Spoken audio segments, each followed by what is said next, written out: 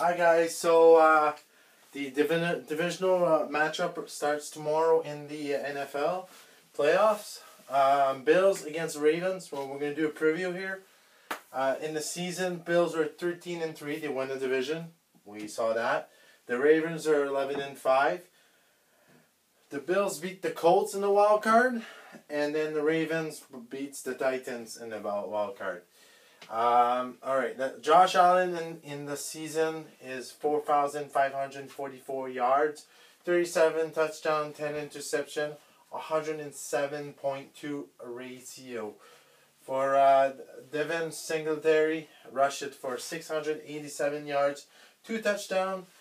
Stephon Diggs, another weapon for Josh Allen, 1,535 yards, 8 touchdowns. And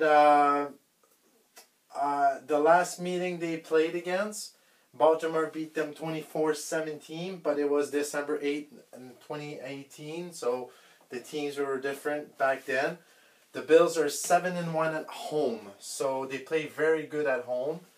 They had their first victory in the playoff. Been a long time since. Lamar Jackson, 2,757 yards in the season, 26 touchdowns, 9 interception, 99.3 ratio.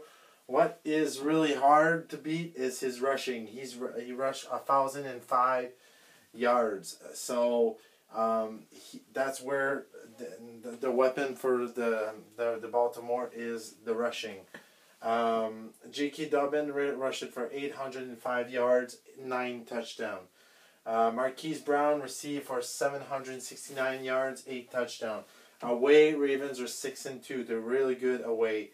They will beat you with the rushing. So, if I would pick, I love the Bills. I would love the Bills to go far, but it's going to be really hard to stop Lamar Jackson and his rushing.